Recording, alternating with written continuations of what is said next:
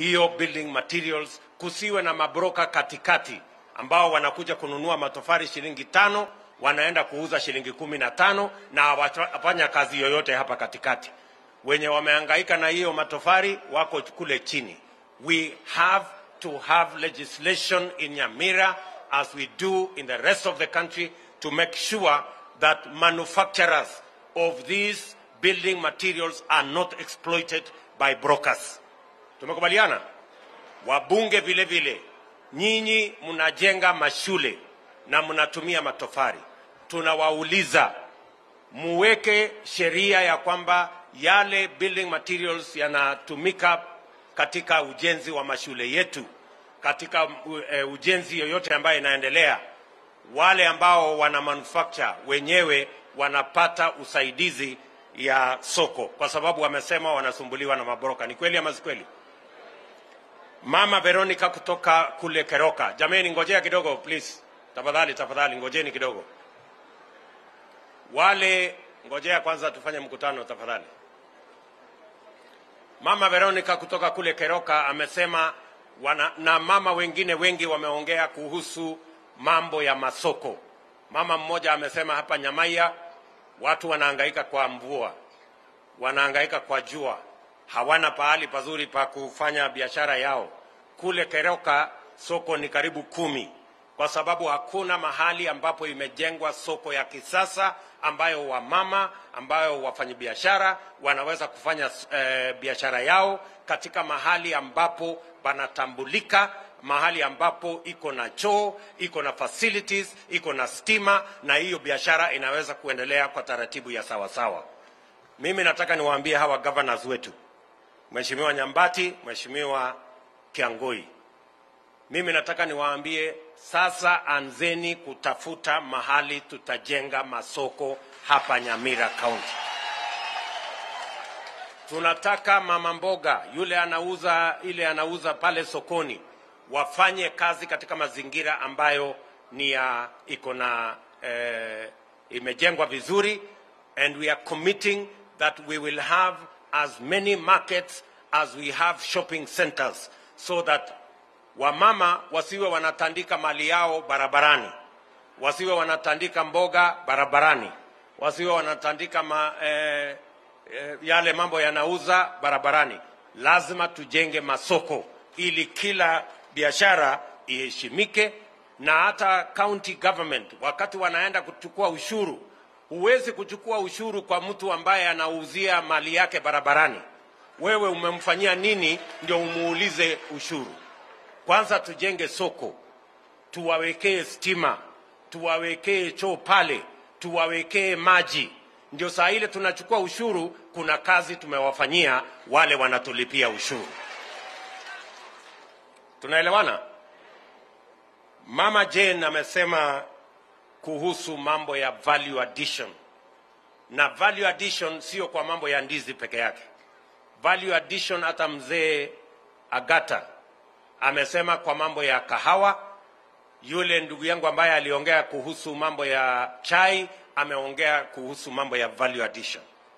Ya kwanza tuhakikishe ya kwamba tunatengeneza barabara ambazo zinawasaidia wakulima waweze kufikisha mazao yao sokoni bila ya matatizo. Hapa Nyamira tumetengeneza karibu kilomita 300 ya barabara. Na mimi kubaliana na nyinyi, bado tuko na deni yenu ya hiyo barabara. Mumesema kutoka Ekerenyo kuja Obwari, alafu ilikuwa ifike mpaka hapa Nyamaiya. Hiyo barabara sehemu kilomita 10 hiyo imebaki, nitahakikisha kwamba tumefikisha hiyo barabara hapa Nyamaiya. Na tuko na barabara zingine ambazo ni priority, ambazo nataka mtatuandikia katika ile chata tutaweka sahihi na watu wa Nyamira. Mtuambie barabara hii na hii na hii ni ya muhimu kwa mambo ya chai na kahawa na ndizi kufika sokoni. Ndio tuhakikishe ya kwamba mko na barabara ya kutosha. Jambo la pili, ni vizuri mumesema kuhusu mambo ya value addition. Lazima tuongeze dhamana kwa mambo ya ndizi. Tuhakikishe ya kwamba tuko na factory hapa ambayo inaweza kutengeneza kama ni crisp, kama ni yogurt, kama ni mambo ambayo products ambazo zinatoka kwa mambo ya ndizi na mambo yale mengine. Vile vile tuhakikishe ya kwamba kahawa yenu, mumesema kahawa imerudi chini, na ni kwa sababu bei ya mbolea imepanda kutoka shilingi 2,000 saa hizi iko shilingi 6,500. Mimi nataka niwaambie hapa vile Agata amesema, mimi nimekuwa waziri wa kilimo na nilikuta wakati niliteuliwa kama waziri wa kilimo, bei ya mbolea ilikuwa shilingi 5,000, nikarudisha shilingi 2,500. Mimi nataka niwaambie serikali ya Kenya Kwanza, in the next 3 months by God's grace tutarudisha mbolea shilingi 2,500 vile ilikuwa pale nyuma, kwa sababu subsidy ya fertilizer ni subsidy ya chakula katika taifa letu la Kenya. Ni kuhakikisha ya kwamba kila Mkenya anaweza kupata chakula kwa bei nafuu, ili tuweze kuondoa gharama ya maisha ama kupunguza gharama ya maisha. Vile vile Jane Kwamboka amesema ya kwamba mambo ya avocado, na mimi nataka munisikize hapa. Hata mimi ni mkulima wa avocado. Soko ya avocado iko na matatizo. Hiyo avocado munauza hapa kwa kilo moja, munauza shilingi 300.